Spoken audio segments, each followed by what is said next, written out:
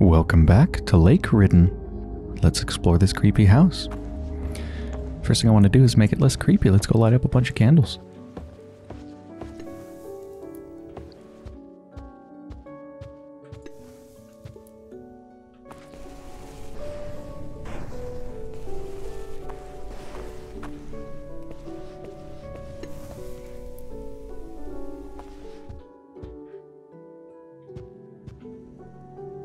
Gotta make sure that's all. Am I missing any? No, I think that's it. Now it's comfy. Still a little creepy.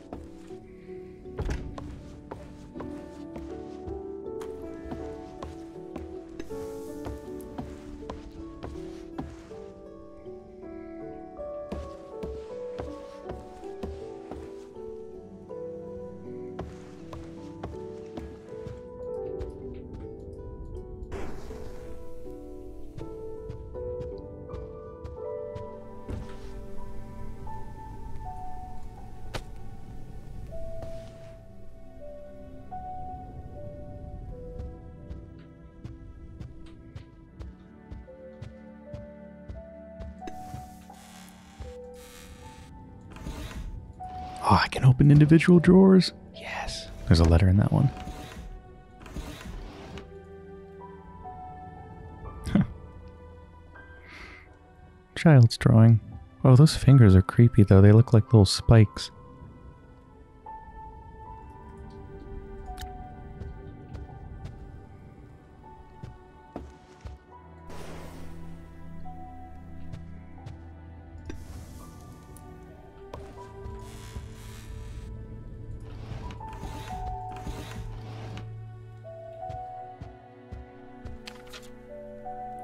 Apparently, you are not allowed to just take kids from town. They belong to someone else. Then how shall I find kids to live in my house, to run around and to cherish? Miss Nellie said that I should find a wife. I laugh at that. The only woman I ever loved was Charlotte. Oh, Charlotte. When you moved away, you took a piece of my heart with you. God, they're weird. Can't just take kids from town. Yeah, you can't. I'm starting to think, is that what happened to all of these people that went missing? Were they all kids when they went missing? I think maybe. Our sister definitely is. I think the person that disappeared 50 years ago. The person that, the person left their pack to go searching for them. It's 50 years later. They were staying in that cabin investigating other disappearances. I think they were also kids when it happened. Are they somehow being stolen away to come live in this house, except I don't think there's anybody here, so where are they being stolen away to?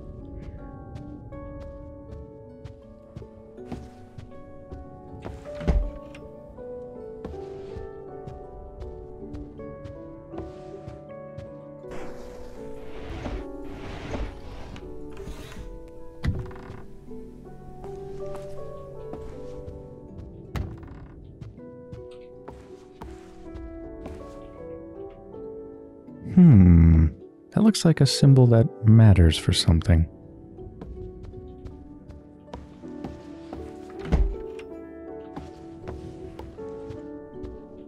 Do we go upstairs? Toggle light. Oh, we took the light that was, I think, right there. Okay, so now we have a light.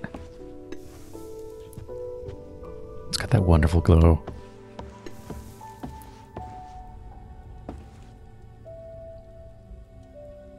Now I can take the comfy with me. And yeah, there's another symbol.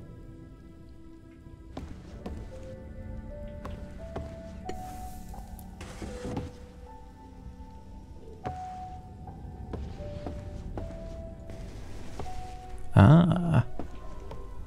I wonder which one goes where. Right? Like this symbol. Where does this symbol go?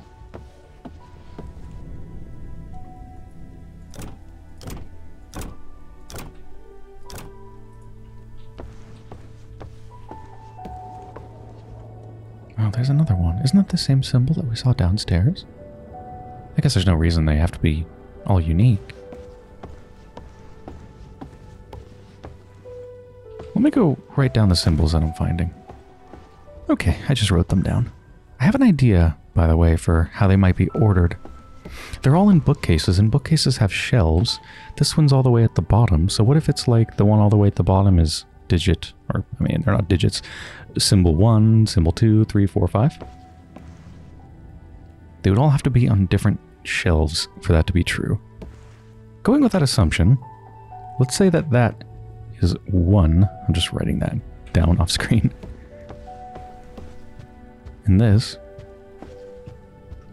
is on the 2nd. And this one is the 5th.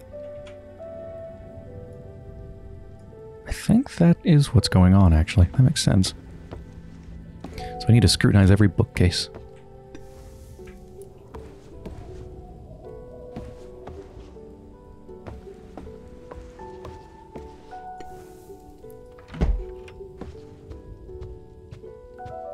Uh-huh. 1, 2, 3, 4.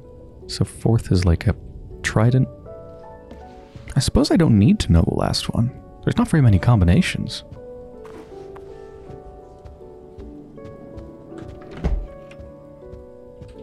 I may have just missed it on one of these bookcases, but might just be process of elimination for the last one, because that's easy enough. Yeah, let's try it. Alright, so 1 should be... I have no idea what the symbol's called. I've seen it in math, though. 2 should be the circle with the line in it. 3, that 3 is the unknown one. 4 should be the trident. And 5 is the circle with the line in it.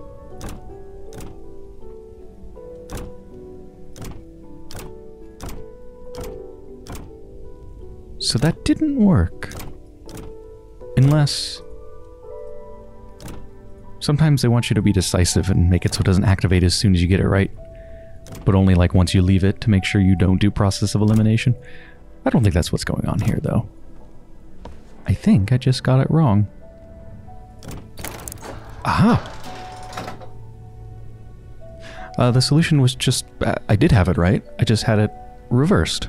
The symbols at the bottom of the bookshelf start from the right side. So this is 1, 2, 3, 4, 5, not the other way around. Easy enough. What did that do? What did that do? Heard a contraption move. Has a door unlocked or something? I was expecting the bookcase to open.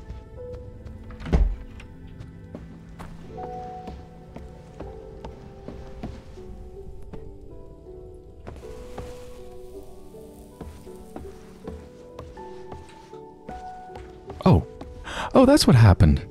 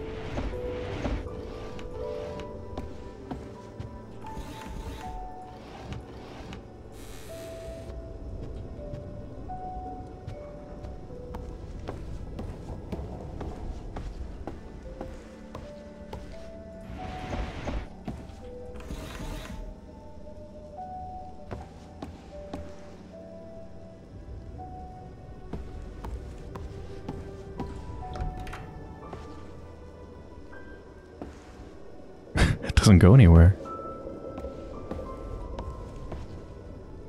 Although there's kind of like a black splatter on it. Which just got me a little bit worried. Am I going to open a portal there or something? Oh, we got a whole contraption. Let's touch that in a second.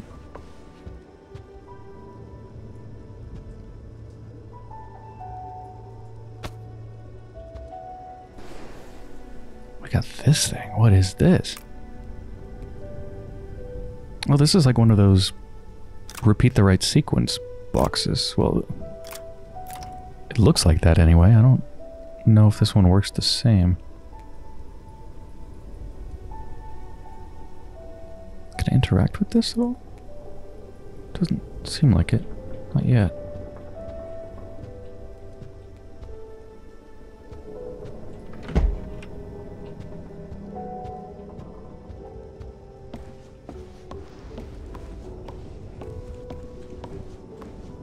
Let's mess around with this projector thing.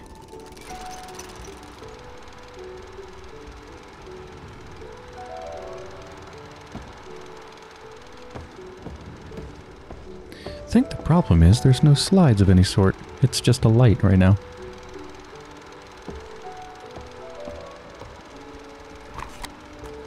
Oh. There we go. Picture disc cylinder.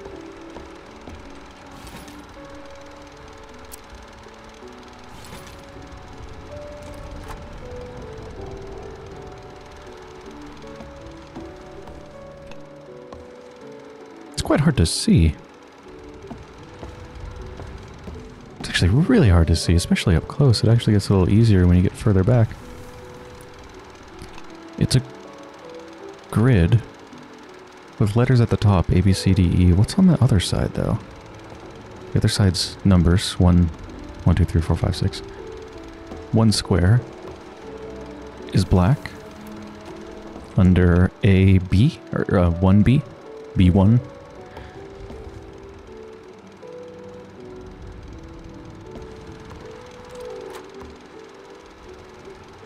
Okay, so like, this must be related to this. It must be, yes. It's even the same orientation. So the letters are, you can picture them up here.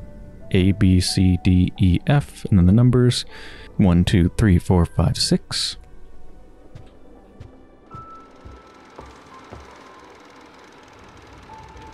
I don't know if the order matters.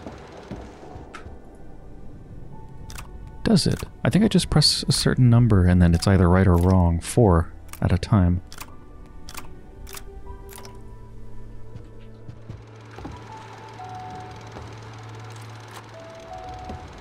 Ooh, that one is dirty.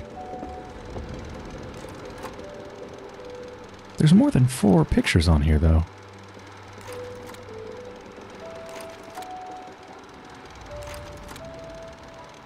So I'm not sure what to make of that. Okay, I'm going to write these down. Alright, I've got them all written down. It turns out if you close the door, this gets significantly easier. Also, each one not only has a location marked, but each picture also has its own symbol in the bottom right corner. So I have all of those marked as well. Of course, for the one that's messed up,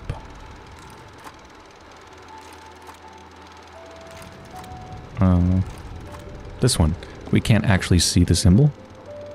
So we'll see how that plays out. Probably not a big deal. If there's only one missing, it's usually like what we just did with one missing from the previous puzzle, where it's just not too many choices. Process of elimination. So, how those symbols play into this, I don't know. I think they maybe play into this up here. This symbol in the center definitely was on one of the pictures. Yeah, there's a square. Yeah, I think all the symbols are all here, kind of just layered on top of each other. But we can't interact with this yet, so I think this is the second phase of the puzzle. For the first one, we gotta do this. It seems to reset after 4, so I don't quite understand what I'm supposed to do with my 7 or 8 numbers. Here, though, I can show you. where I wrote them down with pictures of each symbol as well. So, I don't know, let's just start with one of them, the top one that I've written down. B1. So remember the B, it was like A, B, C, and then 1, 2, 3. So B1. C5. A, B, C. 1, 2, 3, 4, 5. B6. A, B. 1, 2, 3, 4, 5, 6. E1. A, B, C, D, E, 1. Okay, just reset. I have 8 numbers. And I can only enter them in groups of 4 before it resets. Spent some time in the puzzle. Couldn't make any progress. I think I missed something back here, though. Didn't realize you could mess around with those boxes. I think this is just another puzzle box and has nothing to do with the other puzzle that I was trying to mess with.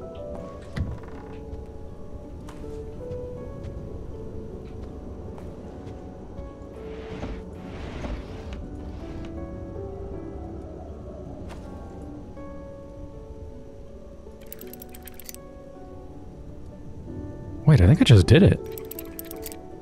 That only took me like 30 seconds.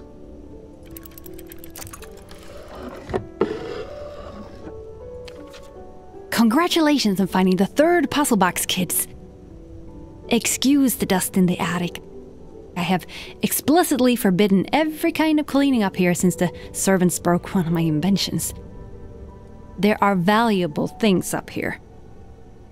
Miss Nellie calls it my graveyard, but she's wrong. I'm especially proud of my device for simulating earthquakes. Miss Nellie doesn't allow me to use it for some reason. Can't imagine why. Everybody loves a good earthquake. I think I need to use the hint system on this one. I feel like I have all the pieces, but I just don't understand how to put them together. The small machine in the middle of the room seems to project something on the wall. Okay, yeah, got that. There's a pattern on the top of the safe. Have I seen those patterns somewhere else? Yes, I've gotten that. 4 buttons can be pressed on the safe. They're connected to 4 of the images that the machine projects.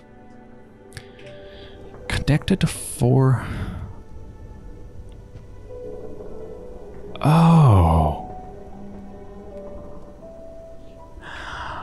Oh, I think I get it now. Okay, let's go back out to this.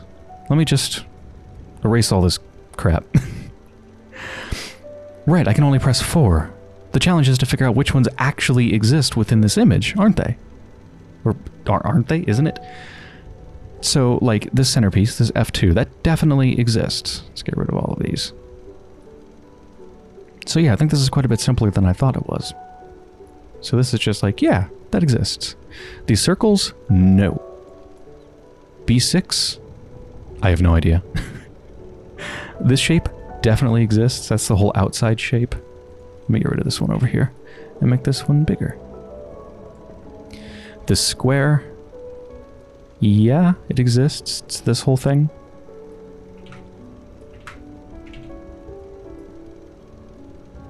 So this one definitely does not exist.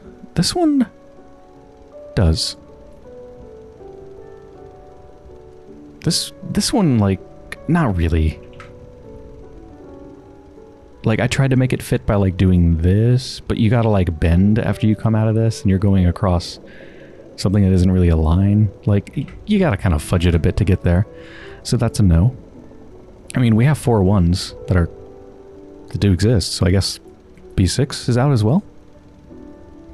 So yeah, I don't think there is an order. I think it's just pressing the correct 4 ones. So, B1. C5. A, B, C. 1, 2, 3, 4, 5. F2.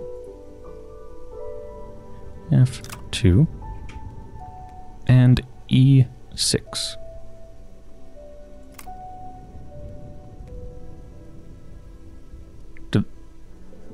Do they work? Did they stay pressed down? Wait. Something went wrong. It's like I only pressed down 3. Let me try that again. E6. There we go. Yeah, I don't know what happened before. That is a big key.